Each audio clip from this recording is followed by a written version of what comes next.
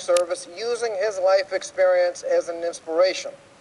Assisting a constituent institution with such a project is not a violation in and of itself, but there are proper procedures to be followed if you're going to raise money for a local college.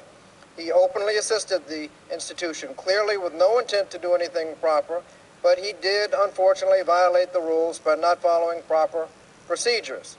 Now, once a determination was made that he used official resources to help the local college, that one mistake has been converted into almost 8 different counts.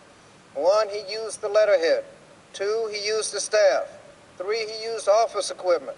He used frank mail, all from the fact that he cannot use official resources. That was a mistake for which he should be punished. The question is, what should the punishment be for messing up and raising money improperly?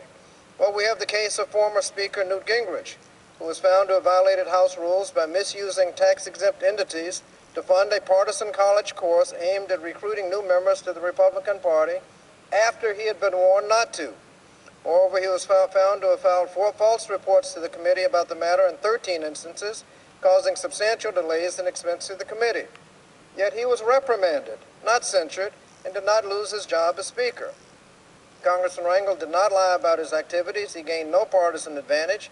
He believed that he was doing right, although he made mistakes, and he received no prior warning, as did Speaker Gingrich. Yet Congressman Rangel lost his chairmanship on Ways and Means and now faces the possibility of a censure, not a reprimand, as Speaker Gingrich received.